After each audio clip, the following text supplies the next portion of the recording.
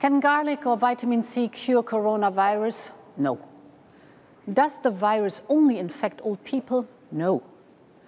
But we have all seen these or other false claims online or on social media. There is an increasing number of fake news about the coronavirus outbreak that are circulating, in particular online. It's a massive wave, breathing on the ground of uncertainty, anxiety, and the rapidly changing news cycle. I'm concerned that some of them can really harm people. For instance, the false claim that drinking bleach cures the virus. Drinking bleach can be deadly.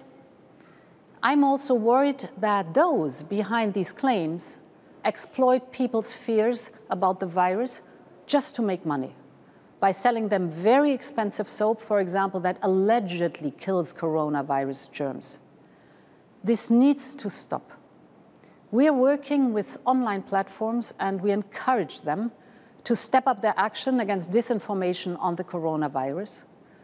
The platforms are facilitating access to trustworthy sources, such as public health authorities, and they demote and even take down harmful content and exploitative or misleading ads. But more needs to be done.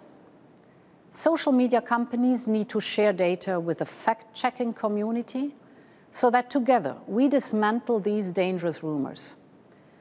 We will continue to monitor very closely action taken by the platforms. And we want to help you check the facts.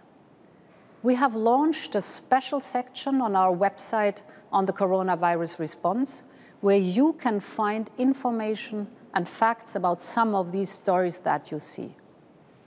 Trust your health authorities. Trust the World Health Organization. Trust reputable media with a track record of accuracy. Those spreading disinformation harm you. Disinformation can cost lives. But together, we can set the record straight.